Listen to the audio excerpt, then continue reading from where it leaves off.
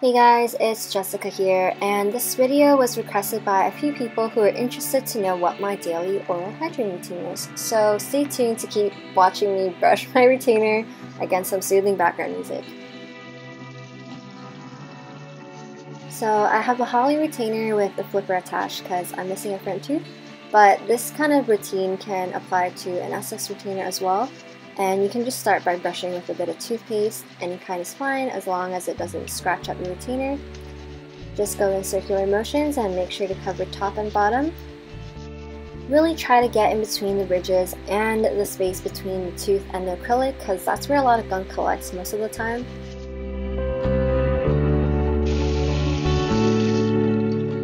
This next step, I go in with an introdental pick, aka a tiny Christmas tree, which is really great for getting the fine details or anything your toothbrush might have missed, especially around the sides of the tooth.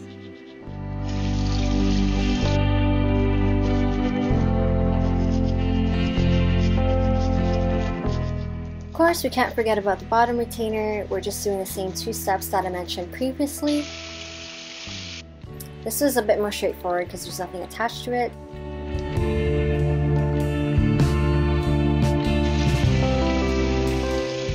Now I have a 3-month supply of this stuff, but I really use it when I need some extra cleaning power. I got it from our orthodontist, but you can also get it online. It's basically a pill that kills 99% of odor-causing bacteria, and it removes discoloration.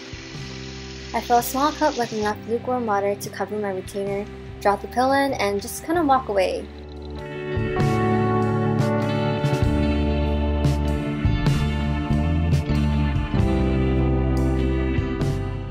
In the meantime, I'm usually doing other tasks like flossing my teeth or even having lunch or getting ready. And excuse my gums and my chapped lips. I had a bone graft here about 4 months ago, so the site I'm pointing to is where you want to focus on because that's where a lot of plaque and tartar really builds up since it's exposed.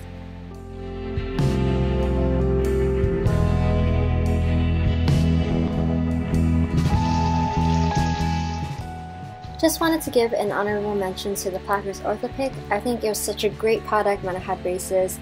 There's this skinny end that fits between your wires, so it saves a ton of time to floss. I did a little review on it. It's a bit cringy, but you can watch it and know how great it is up there.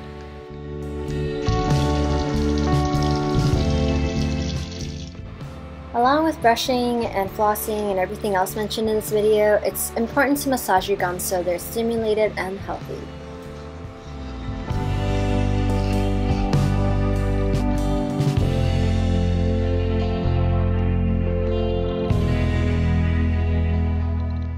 In about 15 or so minutes, you'll know it's done when the water is clear. Give it a rinse and you can use it like normal.